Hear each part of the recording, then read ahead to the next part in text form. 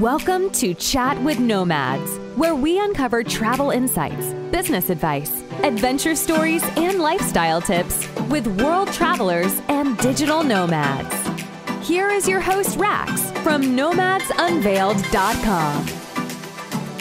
Hi, everyone. Welcome to another episode of the podcast. Today, we have Carlos from Spain. And Carlos actually belongs to a small and rare group of people who is in the United Nations Masters list of individuals who have been to all 193 countries in the world. Hi, Carlos. Welcome to the show. Hi, Rax. Thank you very much for having me. Why don't you go ahead and give an introduction of yourself so the listeners know your background and a bit of the context? Okay, so my name is Carlos, and I was born in Spain, in a village called Figueras. But I've been living most of my life in Roses. It's a fisherman village in the northeast part of Spain. Well, it's a very strategic place because we have like the Pyrenees and also we have the Mediterranean seas. We can swim and I can go to ski in the mountains the same day. And also the gastronomy, it's amazing. Mediterranean gastronomy. Also, we have a very famous bay, the Bay of Roses. This is my area. When I'm traveling, after a few months, I'm always coming back here. Feel good with family and friends. Talking about my childhood, I was a very crazy guy, in the school. I was not the best student. I love atlases and geography books. My personality, when I feel a little bit tired, I'm moving to another place. I have to do it. Yeah, itchy backside. Whenever I meet you, you are like always the guy who creates the mood or the ambience within the group. Like if you are there, people start talking and everything. I don't know, maybe the class clown that, makes everyone happy and stuff like that. But by the way, I was looking at some of your photos in your hometown and you are there right now, right? But it's like one of the best place, I would say, because I'm apparently stuck in the city, but I see some of your photos, you basically have the oceans and the mountain and like you have all the nature just like right at your doorstep. Yes, you're right. It's good because, I can just go out, keep walking, and I can go to do the tour of the bay or can go to the national park. It's less than half an hour from where I'm living. I'm glad to be here because if I was in another place, normally, you don't have the same freedom, Yeah, that's for sure. And I know you guys are also like near the French borders, right? Are you guys now getting like local tourists or like even tourists coming in from France, or are the borders now closed? Yes. We are like 45 minutes driving from the border. From where I'm living is around between 60, 70 kilometers. The French are the most common tourists because we are neighbors. But also we receive a lot of tourism from Europe. Many people, from Europe because of the sun. And also the place is cheaper than their places. So that's why it's a very good place to come for the gastronomy and for many activities, Yep, and it's popular during winter, right? Because I understand now it's winter there, but the temperature isn't like exactly that low, right? You were saying above 10 or something? Right now the winters are so light, they are not winters like many years ago. For example, I'm hiking and swimming in the Mediterranean Sea every day. It's not a very cold weather. You can stay here and no problem. Yeah, it sounds like a great place to go like to escape the winter, right? Especially if you can't fly across continent. I think that's like a great location for Europeans to go like during the winter season. Okay, why don't we start off with like the main question, I guess. I mean, a lot of people have the dream of being able to visit all the countries in the world. And I know it's definitely not like an easy task for sure, but you have been able to complete it, although you really took your time to do it. But how do you feel immediately after you achieved the feat? Like when you got the last stamp on your passport right at the moment, do you feel very accomplished, or do you feel like a sigh of relief, or do you start feeling lost? Like, oh no, I've already finished this goal of life. What do I do next? It's a certain relief, big relief. Wow, man! I don't have to go to a dangerous country, or sometimes the situation in some countries are very dangerous or very difficult, and also the bureaucracy. So now I don't have to do more paperwork, So and I don't have to wait because you have to be very patient for the visas and all the stuff. So right now, when I finished, was like thinking, wow, man, it's done, at least I finished something in my life. I was thinking if I finish this, it's going to be something amazing, Not many people can do that, And also many people are traveling, but to finish all the countries is a matter of time, is a matter also of trying to be always focused on how you can do it, or sometimes you have to wait because maybe you have the money and the time, but you cannot go there because they don't allow you to go inside the country. So you need to wait, no, basically. And then sometimes are tough moments. It's like you are thinking it's better give up and do another thing. It's not for everyone. And I was not thinking about finishing all the countries in the world. You know, at the beginning, I was not born thinking I'm going to finish all the countries. You know, I met people that, you know, when they were a child, you know, they were thinking about finishing. You have many different kind of travelers, but for in my case, for example, was not a plan, you know, like I don't want to, because, and also for me it took me like more than 20 years, and other people they do it in 1.5 year, or it depends about the, if you want to be in a Guinness record, if you are young and you have the energy and you have the money. And travelers, you know, we are moved because of the passion, you know, we are curious, we want to see Yeah. every place. And maybe after you say, wow, well, I shouldn't go there, or I was there and it was not the thing I was thinking about. You know, for me it was a little bit rough because it was like working during the summer, so, and then saving the money was not that much money, but was enough to accomplish. You know, like to carry my backpack and then take some euros, but no many plans. I mean, then you get one visa, you get one boot guide. And then you decide to go, and that's it. You know, it's the most powerful is your feeling, you know, and your thoughts. You want to go and you want to do it. Yeah. Yeah, but I think one of the things that you mentioned that I really resonate with is that you really have to go to a place to know the place. You know what I mean? Especially today with I mean, the media is a lot about like negative news, right? So whenever you just try to know a country from like media news and stuff, then you'll be like, oh shit, this country sounds so dangerous. Oh, I'm never going there because like there's so many crimes on the streets and stuff like that. But when you go to a country and really experience it, you suddenly realize that actually this is not the first impression that you have of the country from based off like media and based off the news. When you experience it yourself, when you experience the people, you really form like your own impression. I mean, it could be better or it could be worse, but I would say most of the time the place is way better than I have like envisioned it to be just based off like external influences from everywhere, right?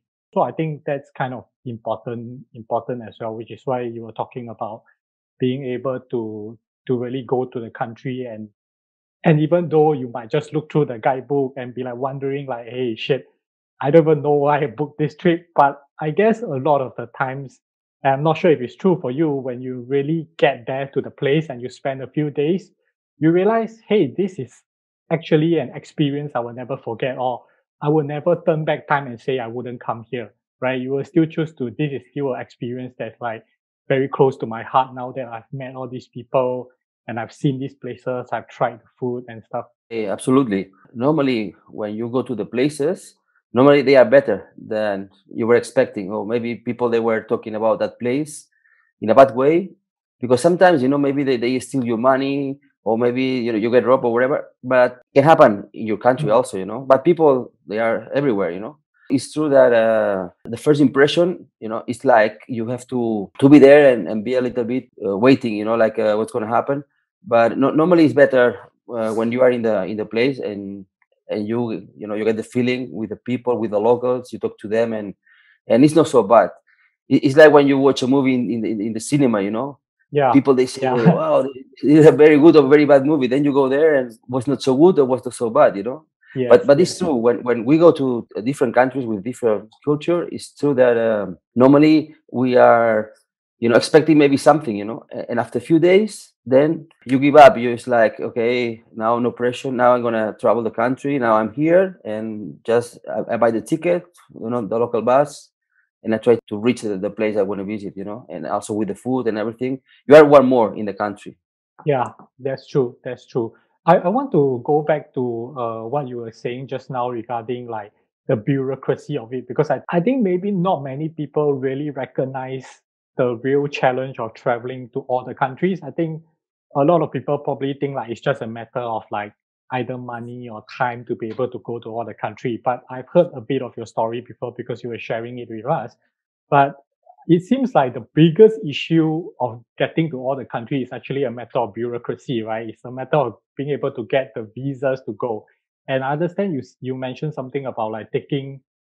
It really took you the most time for the last few countries. Yes, absolutely. Many people they don't understand finishing all the countries is a matter of many things. But it's true that, for example, when you are talking to the people and they realize you have been to every single country in the world, they are asking you, "Are you going to go to Libya or are you going to go to Afghanistan?" So when you say, for example, "I've been I don't know, in Korea," they understand that you have been in Korea. But when you see you have been in all the countries, it's like they don't realize. For example, in the space, more than 500 people they have been in the space, and then in the, for example, also Everest, maybe 5,000 or 6,000 people they climb Everest. But finishing or visiting all the countries, maybe we are a small family, like 300 or something like that. Challenge is huge, and also I was not thinking about finishing, but when you have less countries, then you say, why not? And also the countries that you are living in the list, for example, at the end, there are countries that they don't allow you to go there, or there is a civil war, or there is a terrorism, or there is something going on, but something negative. That's why you keep those countries for the last countries. But this is the worst thing. Sometimes you have to wait. You cannot go, because they say right now we don't want like any tourists, or other countries that they want you to pay money. Like you cannot go with economic visa. You need to pay business visa or maybe invitation letter. So that's the problem. It's not easy and takes time. Another matter, I have nothing about other travelers that they finish before or later, or about the age or about the time, like right now with social networks or before without. But it's true that, for example, now it's easier than before because of the local airlines. Because if you are influencer or you are someone in the social networks, they pay you a sponsorship, the hotels, the flights, the insurance, even the visas, and it's like a marketing. It's like a business right now. Traveling is a business. If you are good, and you can make money. And also it's like I want to finish this, so people they want to be paying more money, or I want to be more famous. And then it's a reaction. I mean, then you can sell yourself to the companies, because you are everywhere, many places, also how to make money. So yeah, I know people that have been in Antarctica, it's from 6,000 to, I don't know, let's say 20,000 US dollar. It's about the cabin, but the journey is expensive. Many people that they go there for free, So yeah, I'm not complaining, but it's a different way of traveling. Many people are traveling very fast, and then they use that to make money, So that's the thing. That's the matter. But for me, it's important to stay a little bit of time in the places, because then you can feel that you have been there. You get something from there, a piece of that country with you. The most important thing, I think. I agree with you particularly regarding the period of stay, right? Because when I first started traveling, I was obviously more of like a backpacker that's on a budget, because, back then I was just in university, and you're a poor student. So a lot of times the mentality is like, I want to try and cover more places with the limited time and money that I have. So you basically start hopping from one place to another, and you're like maybe in a different place almost every other day. But now obviously it's very different for me. I mean, I tend to stay at least a week and in a particular city, and I can stay up to like a few months sometime, right? In your opinion, what is like a good timeline to usually spend in a certain place to really understand the culture, or be able to get in touch with the people? Because I think for a lot of tourists, it's about going to a place, spend like, I don't know, 2 to 3 days, and then try and hit all the attractions, all the highlights at the place, and then they will just go on to the next place. I mean, I'm not judging anyone's way of traveling. Everyone have like, their preferences, like you say. But for you, what do you think is a good period of time that you try to stay in a certain place in order to better understand the culture and stuff like that? Well, normally to stay in a place to understand the culture and get a taste, you should live there. But if you don't live there, for example, like the islands, normally what I do is like I rent a motorcycle and I go around the islands to take pictures and to try different places where you can eat. Or also, the main attraction places like the beaches or the mountains. You have to hike, or if you go, swimming or snorkeling or whatever. It depends about the size of the country, about the size of the island. But normally an island, I don't know, it's like maybe 1 week, 2 weeks. It depends about the size. And countries, for example, like the size of China or Russia or these big countries, you need a lot of time. That's why, for example, I've been in China 3 times, in Russia a couple of times, crossing the Trans-Siberian and living a little bit, not just doing the Trans-Siberian in 3-4 days. I've been doing the Trans-Siberian for a month, and then I get off, catch a minibus, and I go maybe 300-400 kilometers north or west or east to visit, I don't know, a castle or a different place, but not in the main track. It depends about the size. In China also, China is a huge country.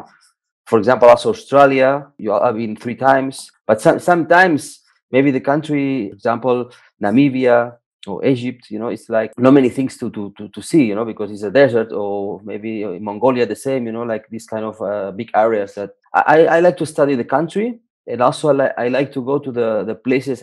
I prefer to go to remote places, but of course you need to be in the capital, and you need to be maybe sometimes you go to the museums. I'm not like a real museum person, but I like the National History Museum or the museum from that country to see a little bit the history of the country.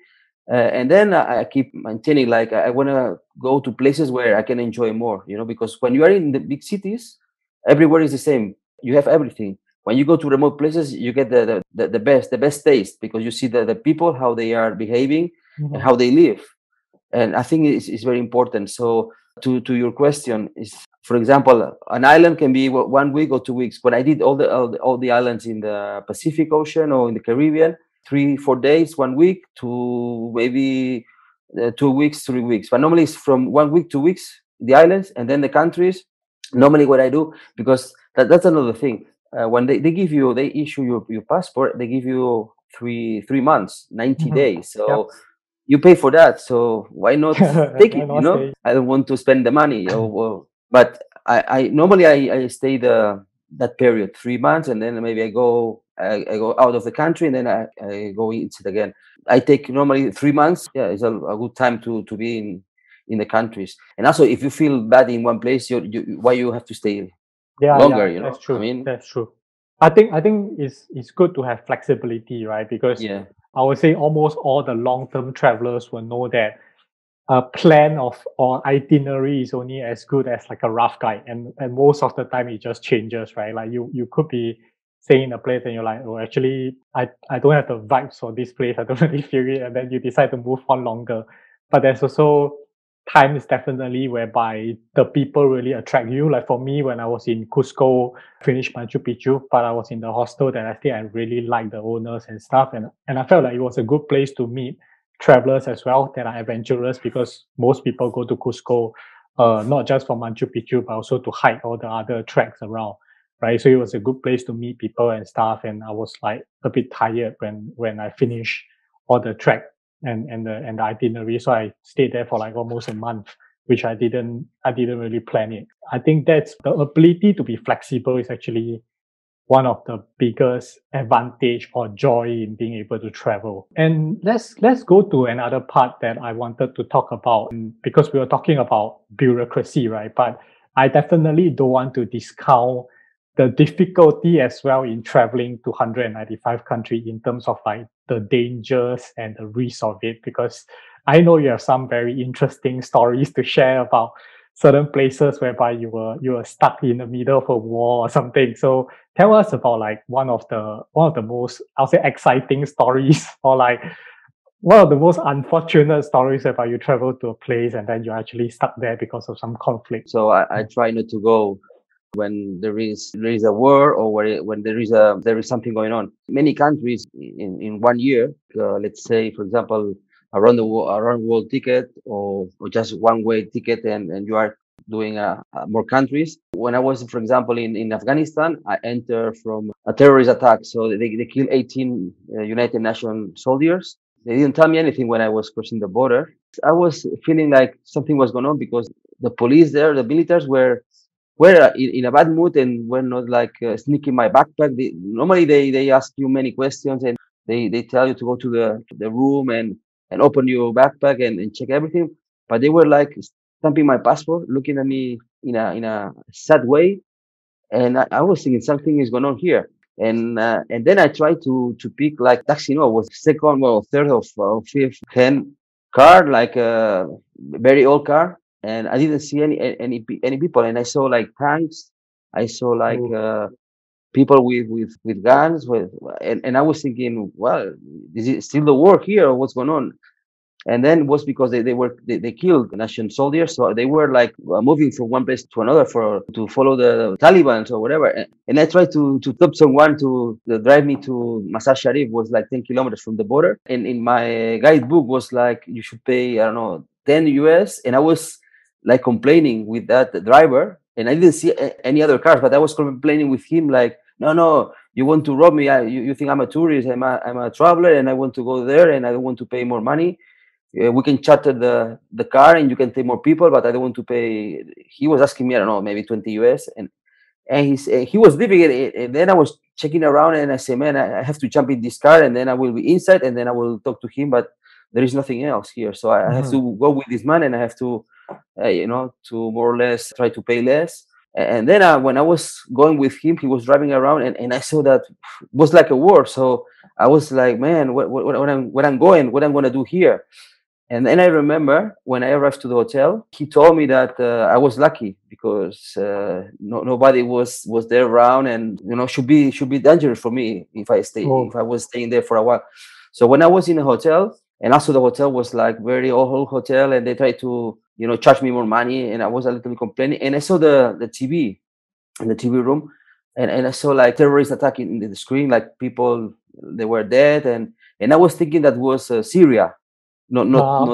No, not Afghanistan. And I was thinking, hey, what's happening here? And they say, yeah, 3 or 4 hours ago in Kabul was a big explosion. And I say, Kabul here in Afghanistan? I say, no way, not possible. And then I say, man, I'm not safe here. I have to leave this country as soon as possible. So I Mhm. tried to make it to Kabul, but I didn't meet many people. But I saw one man, like kind of businessman. They were taking out the bombs from many places, and they were working for United States or something like that. He told me, I have a machine, and we take out, we check where the bombs are, and then we take the bombs out and whatever. And this man told me that he was going to Kabul the next Mhm. day, but because of the terrorist attack, so was not possible at the beginning.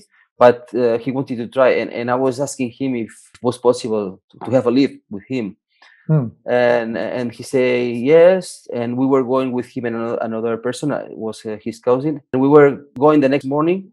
And we were unlucky because a donkey crossed the road, and we crashed the donkey crashed our car also, and we have to stay there. We couldn't move the car, so I was exposed to everyone there, and I was like a little bit in risk. So I was thinking, now I'm going to stay with these people, and I will see, because anything can happen to me. So we tried to take the car again to the same place we were living in Masar Sharif, and we were going to one place like a garage, and then we were searching for the pieces, and we were repairing the car for maybe 18 hours. The next day it was a curfew, so we were in the mountains going to Kabul, Mhm. and was a tunnel, and they said we have to sleep there. And I was thinking, I don't want to sleep here. It's dangerous. You have to stay till the next morning. And we were lucky, nothing happened. And the next morning we arrived to Kabul.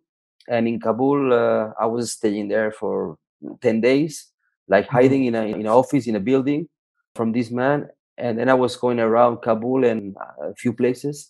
A few days later, I could leave the country. And the same place in Kabul was the airport. Was How many days were you there for in total? like a couple of weeks, 2 weeks at You the were end. a couple of weeks, and you basically didn't do anything traveling, right? You were basically trying to escape the country for 2 weeks because the moment you got in, it was like the start of the conflict, and then you were just trying to navigate your way to the airport to get out. When I was in Masar Sharif, to get to Kabul, you have to cross all the country. So I was going, I don't know how many kilometers all the way, and we were stopping for having dinner or lunch, but we were still few places. And then in Kabul, I was going out with a friend of this guy. He was taking care of me, and I was like not talking, following him, and I could go to the Masud Castle because it's on top of Kabul, and also I went to few suburbs. But the main point to be in Afghanistan was going to see the Bamiyan area and also other places. You know, you are not safe. You cannot stay there. Anything can happen to you. You know, so it's better to leave and go another time.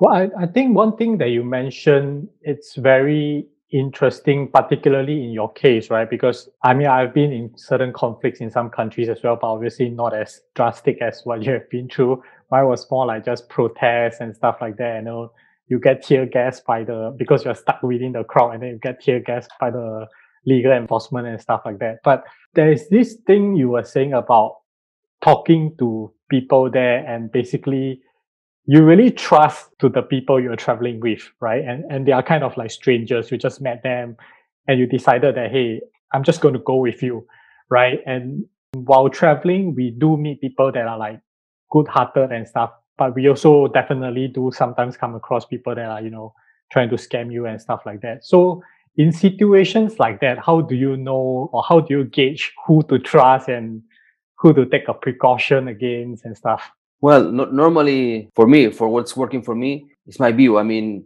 I have something in my brain, like I can notice that I can be there, and maybe if I see something that is not working, then I try to go or try to do something. For example, I've been a few times with taxi drivers, and they are asking many questions, or maybe it's not the best time to be there. You know, in the airport, 4 a.m. in the morning, nobody.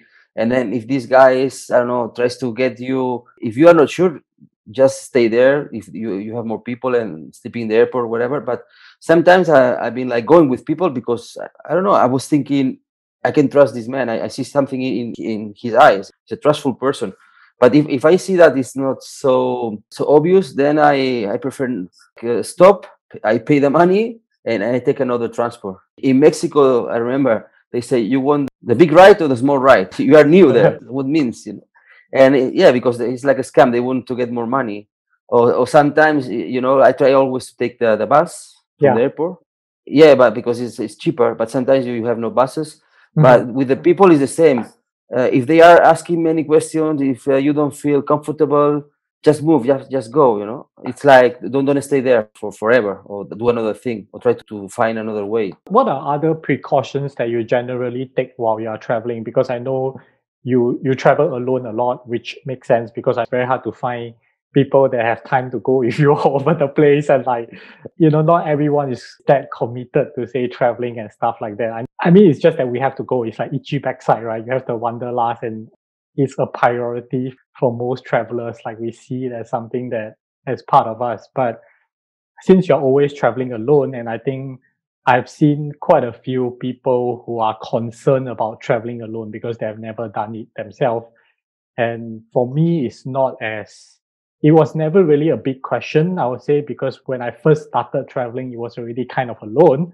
So I just fell into it naturally. But traveling for so long, I do see some disadvantages of traveling alone, whereby, like I want to go to the toilet and I have my whole big backpack, but then I was like, shit, no one's here to take care of my backpack. So I have to carry the whole backpack into like the toilet cubicle or stuff like that. And sometimes you're like just squeezing around. What are some precautions that you usually take when you're traveling alone? I carry the money in a money belt.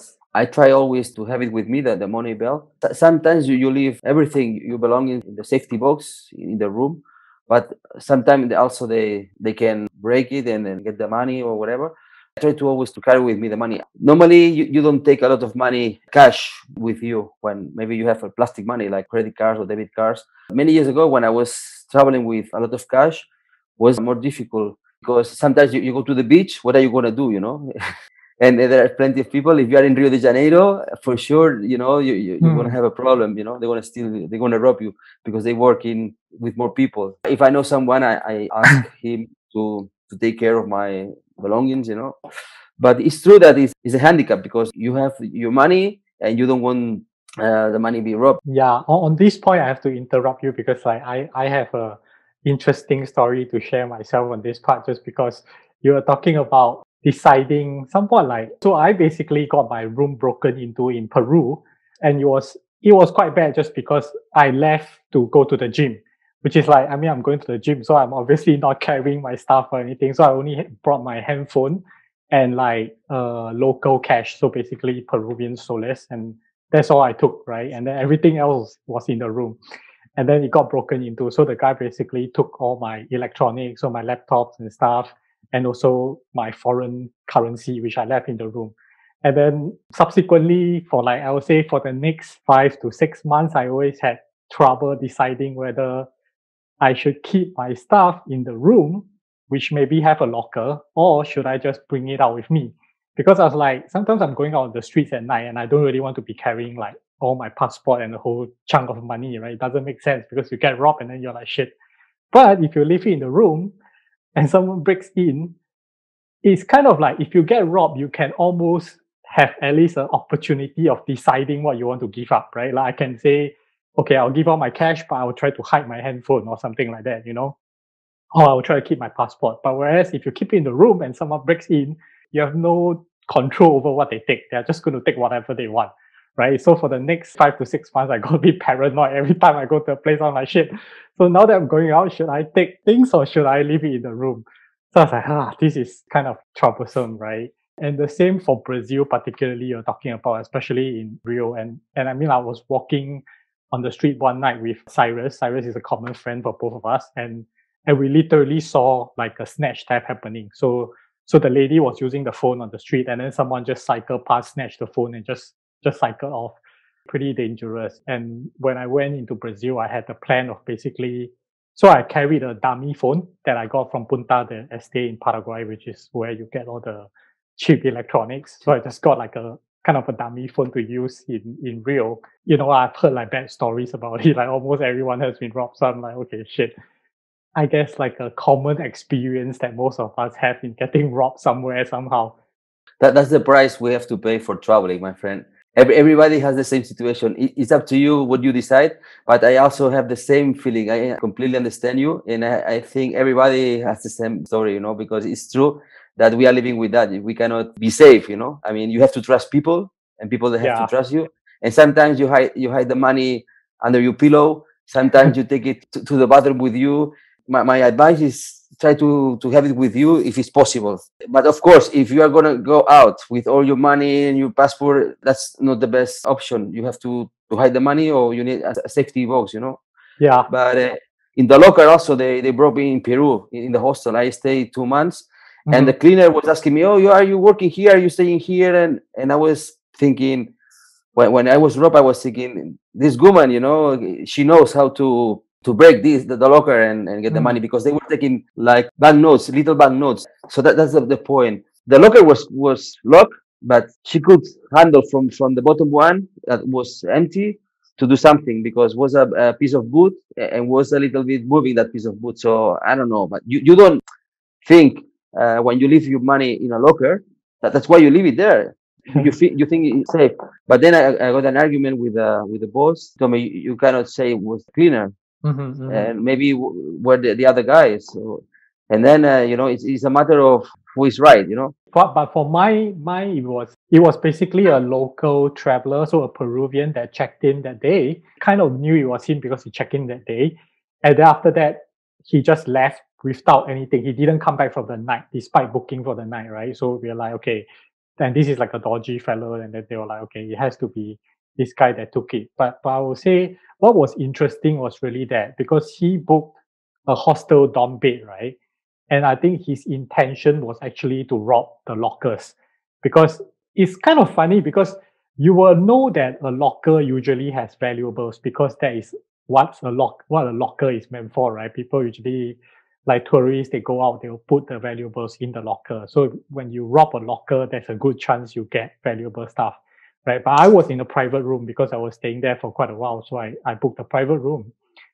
And the reason, or they suspected the reason he went to rob the private room rather than the locker, was because there was another girl happened to be just sleeping in the dorm room that day and didn't go out. So he couldn't rob the lockers. So instead, he decided to go to the other block to try to rob the private rooms.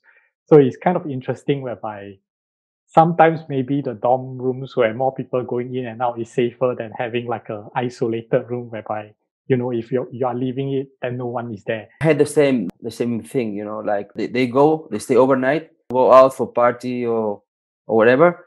The person, the local, or another, can be another traveler also. They go there to sleep one night, and they take all your money, from the locker. Like, for example, a few years ago, people in the same dorm, we were going having a beer, or was okay.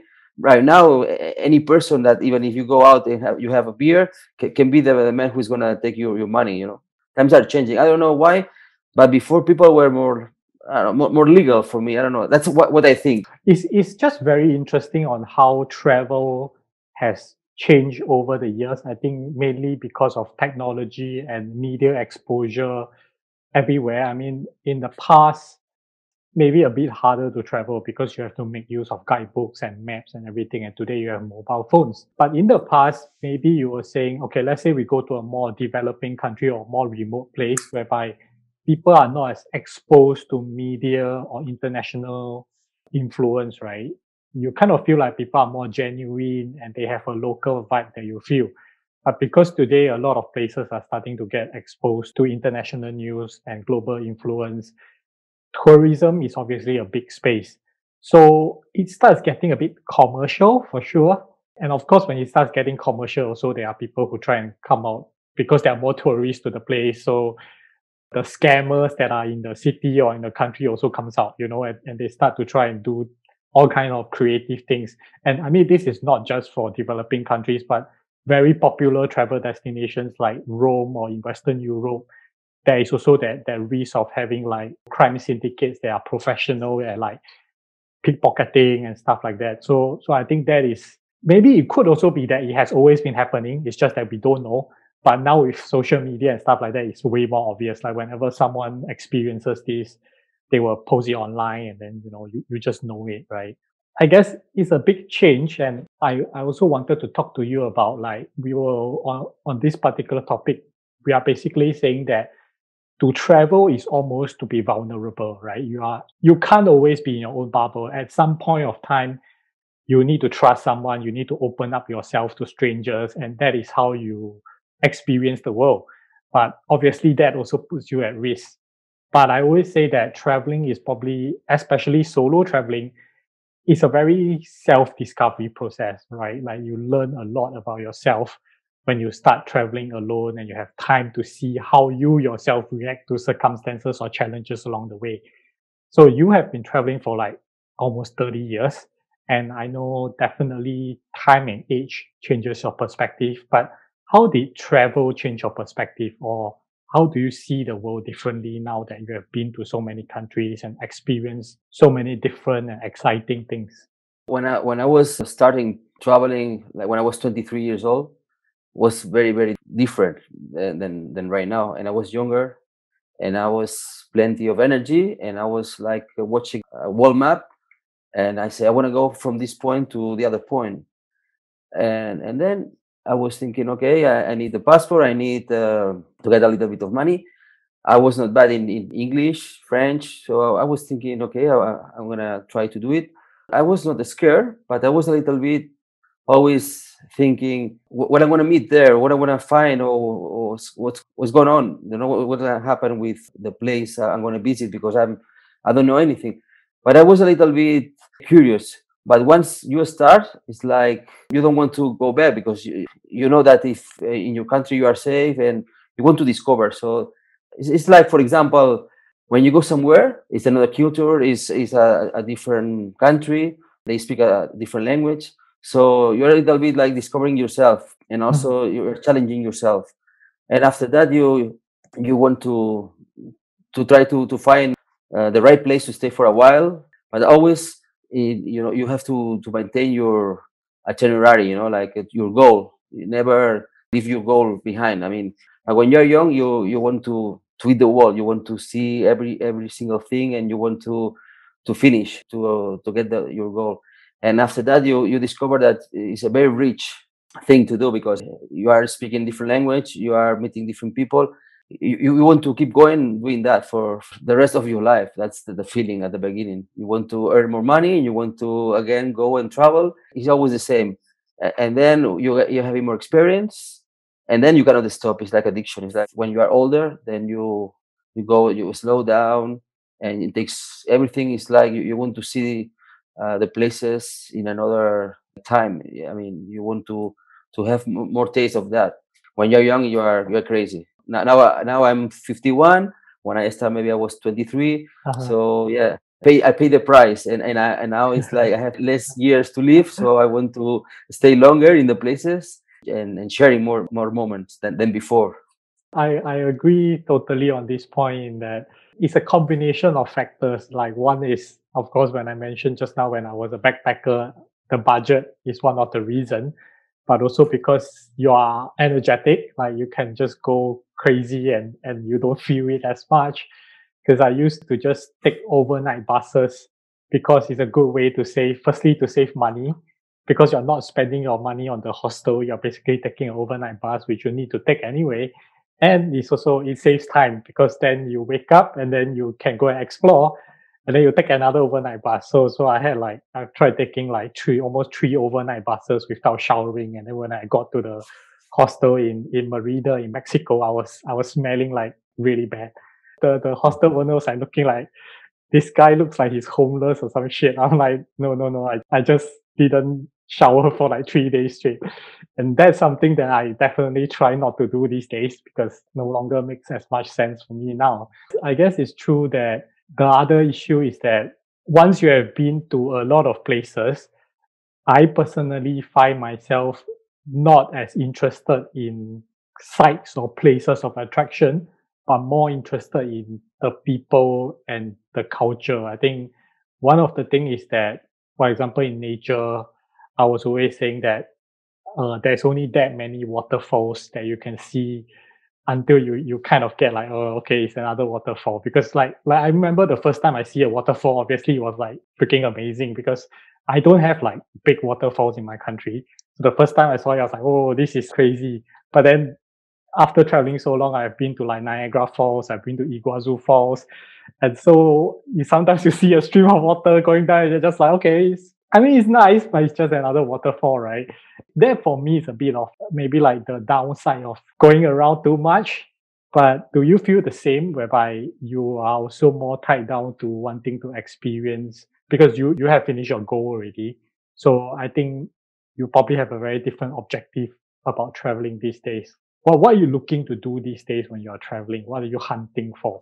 Well, right now what I'm doing is going to the countries I've been, but the areas. Maybe I was missing some areas. Mm-hmm. So then what I'm doing is I try to go to those areas in those countries, or maybe visiting people. I stay longer. And then also it's true that, for example, when you go to an island, an island is like palm trees, the ocean, and the market and the church with people. But in all the islands, it's going to be the same, with different name of the country, but it's going to be like they say, different day, same shit. It's true that you see more or less when you see, for example, in Africa, many countries are the same, and you are white and you have problems because they want your money. You think it's always the same kind of countries.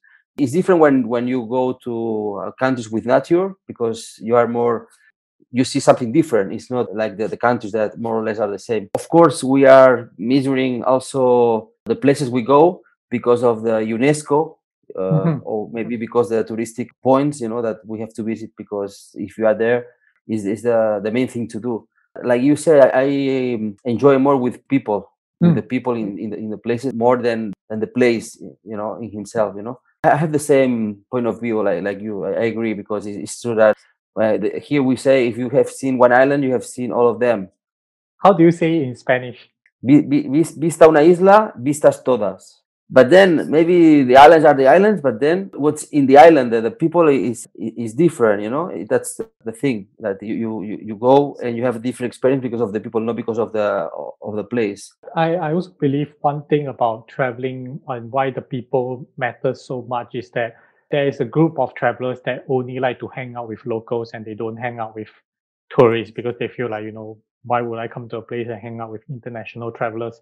But of course, there's also another group of people that only hang out with international travelers because it's easy to communicate and they don't really push the locals because sometimes it might be weird. But I kind of feel like you actually get very different stories from both of these groups of people, because for locals, you usually hear like their local story and you kind of know the culture and the pride, especially in many places, you feel their pride for for their country or for their state, and that's very different. On the other hand, travelers give a story about, I'll say, why they are traveling. I think that's very interesting because a lot of people are traveling for, okay, of course, I know that there are some people traveling just for the sake of like a holiday. But when you speak to more, I'll say, long-term travelers, they usually have like a story behind it on like, sometimes it could be spiritual, sometimes it could be trying to recover from some memories or wounds that they suffered. And they kind of challenges your mentality, or they challenge their stories, their perspective, challenge your view of the world. Because I'll say one of the biggest thing about traveling is that you realize how small you are in the whole scheme of things, and how anything that you kind of assume is the norm is actually not the norm. Like, different people really have very different perspective of things, which they think is the norm.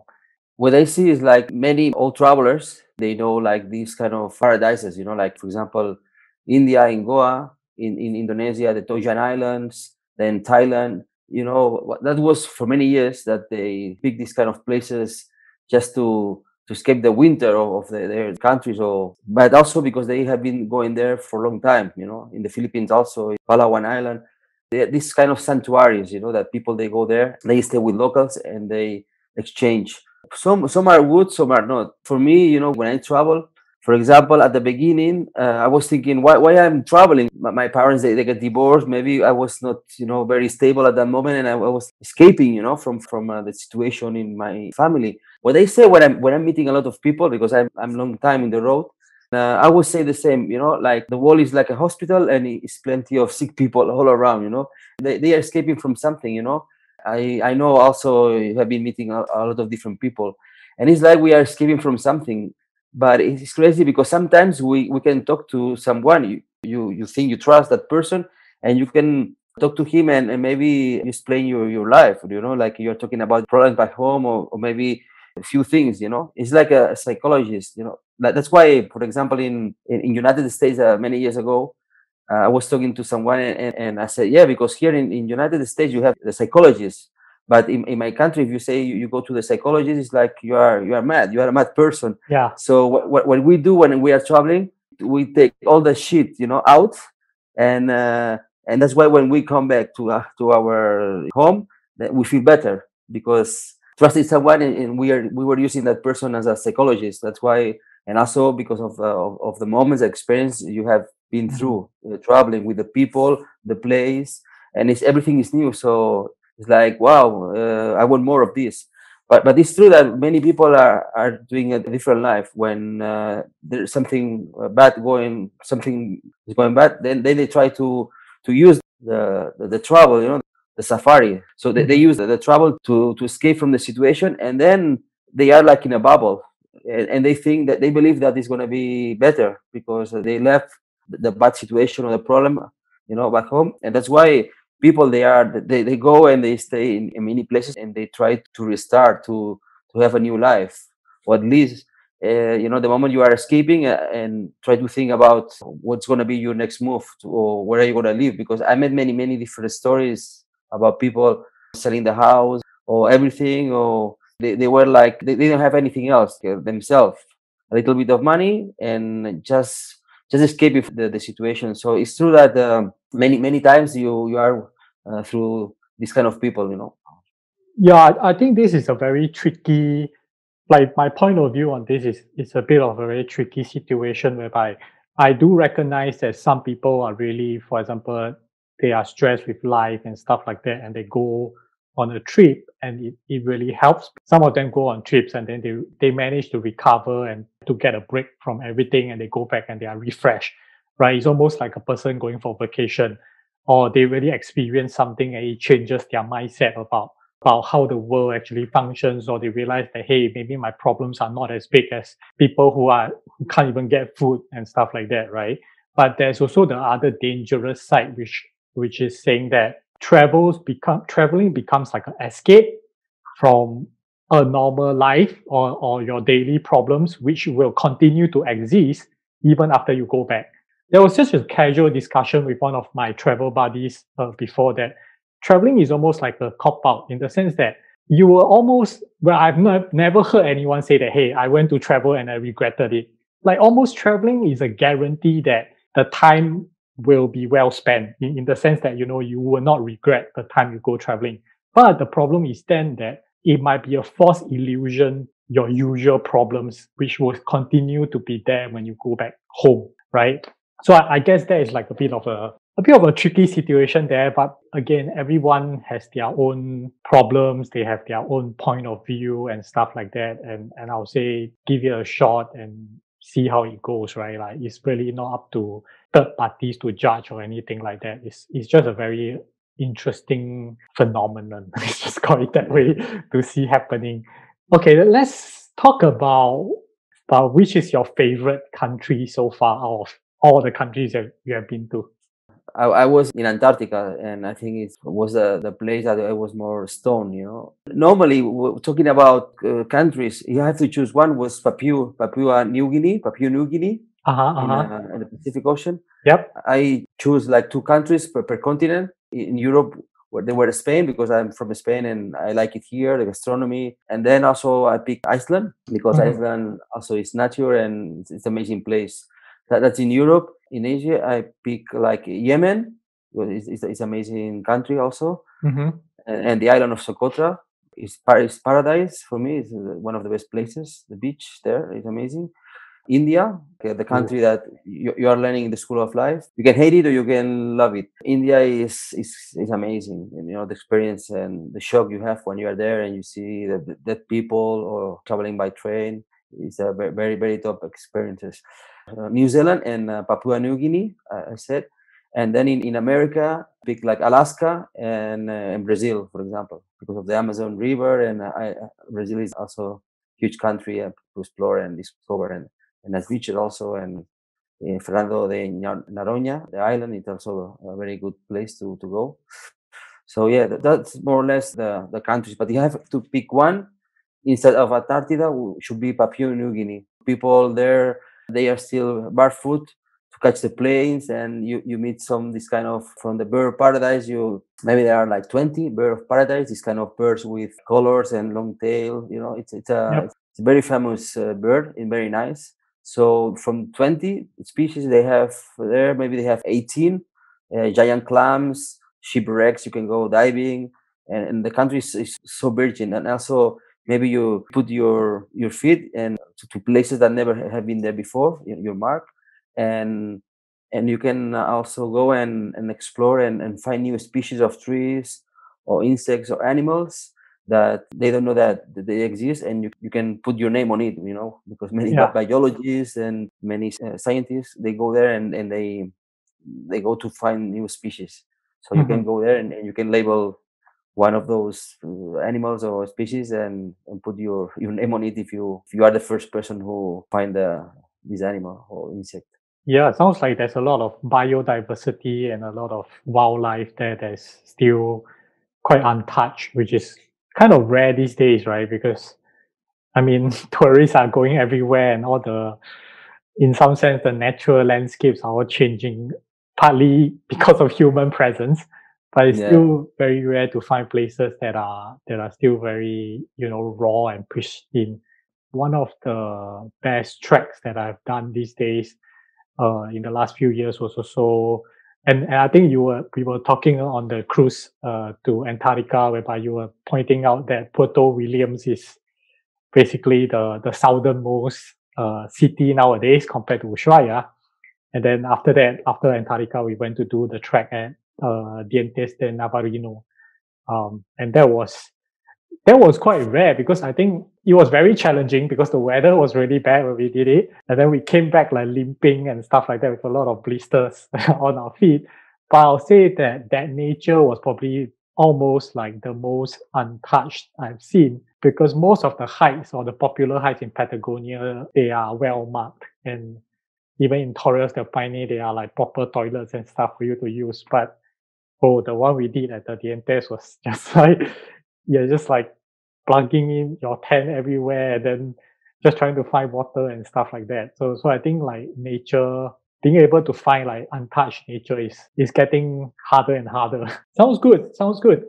And I would say one of the things that really changed the way a particular country feels to you, or at least feels to me, is really the people that I meet there and the people that maybe I'm traveling with, right? Because it changes a lot of the experience, I find. I mean, we were in Antarctica together, and I was always saying that one of the main things that made the trip that memorable was because like the group of us was so close to each other, because there's only like a limited number of, say, international travelers, right? The rest were almost tour groups.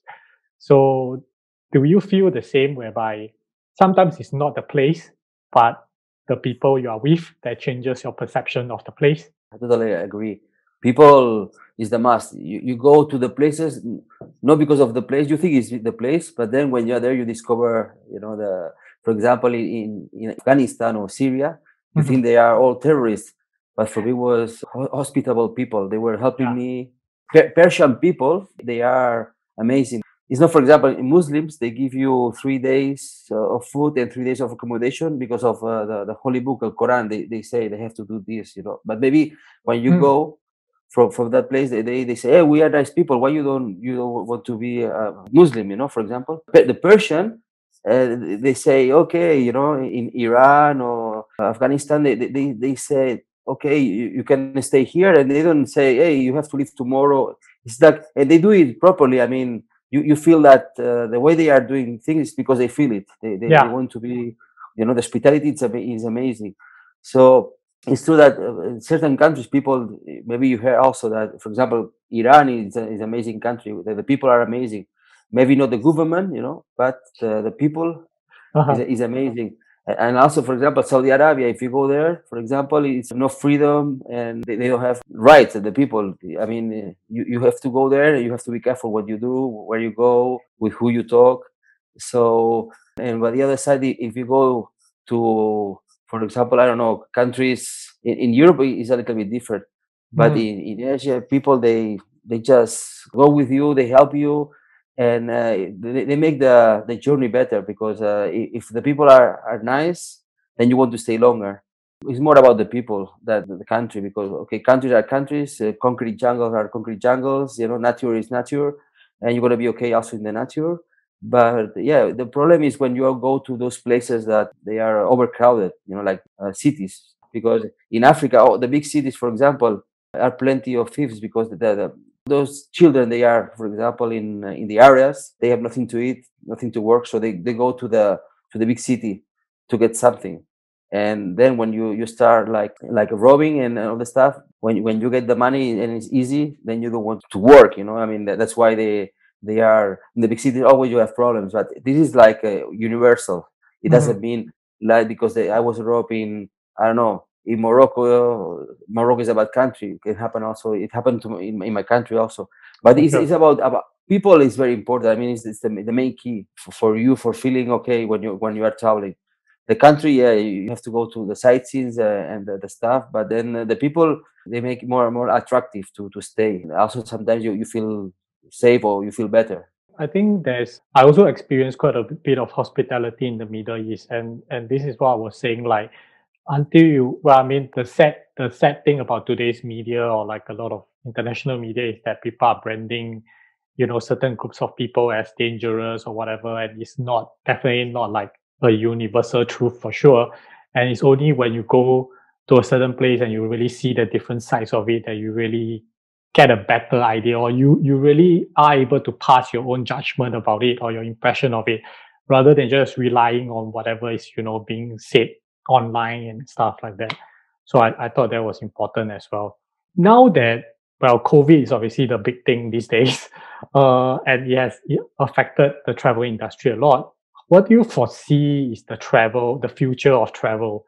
just based on, the current situation? Well, I think people they're gonna travel. I mean, the only thing we need right now is the vaccination, but people they are not going to change the mentality because of they will carry a mask.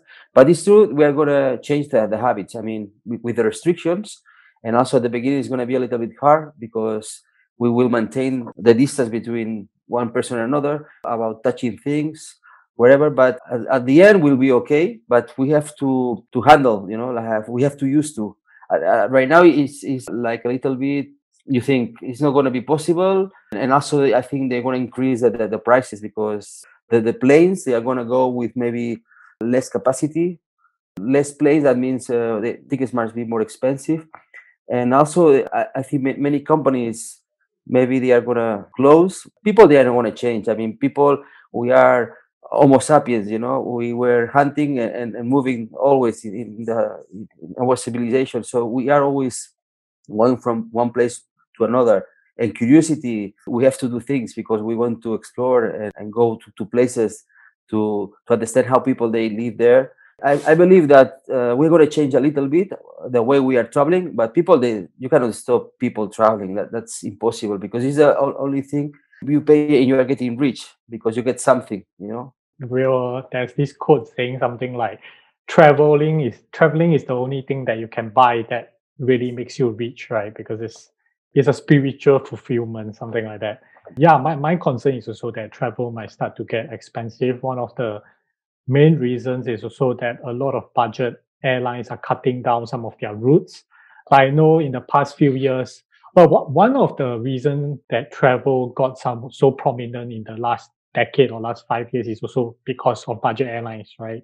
Because there's now budget airlines, people find it cheaper and easier to travel. But for example, Norwegian, which is, I wouldn't really say they're budget or not, but they are one of the flights that are running like cheaper rates from, for example, Europe to South America and stuff. But I know they are not doing very well now because I think the government is not willing to so-called bail them out of their expenses or their debt. So I know they'll probably be cutting a lot of routes from, like, let's say South America to Europe is obviously probably not going to be a priority for them, right? They will still focus on like within Europe because that is still where the base or their foundation started. So I think there will be less flight routes, and because of that, prices are going to increase. And of course, you're also talking about like the capacity of airlines and maybe even hotels will start to be like changing. And because of that, the demand and supply will probably cause prices to change. Yeah, I guess the vaccination is almost what everyone is looking at in the recent months, because it could likely be that everyone will need vaccination to travel or something like that. It's like yellow fever, whereby some countries require your yellow fever vaccination booklet to enter certain countries or certain places. Yeah. So that's kind of also how I foresee about it go. So to close it out, I guess we will have the most cliche question, but probably everyone will want to hear about it, is that what is the one important tip that you will give to everyone who is traveling? Well, there is a saying, if you want to travel far, travel alone and travel light. You have to carry all your stuff with you. So normally, what you can do is you can buy things when you arrive to the country. I assume that in the markets, you can buy stuff, but also it's very important that the weight, because you're going to carry your backpack for a long journey. So it's very important what you want to use. Maybe if you need, I don't know, 2 t-shirts, don't carry 4, like shoes or whatever, or sleeping bag. You need to know, you need to focus what you need, because when I was young, the main problem was I was carrying a lot of weight. Then you learn. You're traveling with 2, 3, or 4 kilos, but at the beginning you were traveling with maybe, I don't know, 10, 12 kilos, or maybe even more sometimes, You were going to the sports shop and you were carrying like torch, you were carrying a watch, you were carrying a sleeping bag, a tent, you were carrying a lot of things. And after 3 months, you say, I didn't pitch the tent, so why I'm carrying 3 or 4 extra kilos in my bag, Yes. And then when you are like going to places, when you go like hiking, if you have to for a few days and you have to carry all the stuff with you, then you are suffering. You say, well, why I was carrying all that things, I'm not using. The main thing is to know where you go, what you want to do. And also, of course, if the weather is changing, or maybe you're going to a place that is going to be raining or cold weather, then you need to take some like a jacket. But you have to use one thing of everything. That don't take two jackets, don't take two shoes. Always be very strict where you are carrying, because you're going to suffer a lot if you are going to go for a long journey. And then also you have to organize a little bit all your documents. They have to be in a file, in your email, or in the computer, or in the cell phone. In a place that you can, in case you lose it, you can get it easy. Because another thing that happened to me, when you lose the passport, if you don't have anything else, then the embassy has to call back to Spain, and it's going to take for a while. So, but if you have already a copy, they can see the number of the passport, and it's going to be easier. So, and also, before we were traveling with travel checks, you were losing the travel checks that you could get reimbursed, you can get the money back. But right now, with the phone, you can do almost everything. You don't need anything else. So if you are asking me which thing you will take, the most important thing right now should be the cell phone. The cell phone, because also it's a camera. Normally, I would say a camera, photo camera, but now also the cameras. If you have a photo camera, a very big one with the zooms and all the stuff, then it's also a weight, and also they can steal your camera, and also the thieves, they can follow you because they saw that you have a big lens, whatever. So now the phone is the main thing because it's an alarm, is a torch, is a phone. You have the whole universe in the cell phone. So be sure that you don't miss you don't leave your cell phone back home. For sure, I don't think anyone will forget their phone these days. I mean, people are taking their phones to everywhere, even in the toilet, for sure. So that's like, I guess, how technology has really changed traveling, in the sense that now everything is way more compact. I mean, things like travelers checks and like all the old school cameras are like things that probably the younger generations might not even have heard of. They're like, what the hell is a traveler's check? Yeah, it's so funny these days. So basically, your advice is to travel light and to basically back up your important documents somewhere, somehow, using all the technology platforms available today. Yep. All right, cool. Thank you for coming on today, Carlos. I think like the stories that you share and the travel insights that you share are pretty interesting to the listeners. So thanks so much for coming on today. Thank you to you also, Rax. All the best, and keep traveling. We will survive the pandemic, no problem, man. We will keep traveling. You will see. Yeah, for sure. We'll keep in touch. Yep. Yeah. Chat with you soon. Ciao. Ciao. Thank you for listening to Chat with Nomads. Please remember to subscribe and leave a review wherever you listen to your podcasts. And be sure to share with your friends. Also, we'd love to know what topics you'd like to hear more about. To stay updated on the latest, join us on our mailing list at chatwithnomads.com. You can also find more travel and nomading tips at Nomads Unveiled. That's NOMADSUNVEILED.com. Start living your dreams today. We'll catch you in the next episode.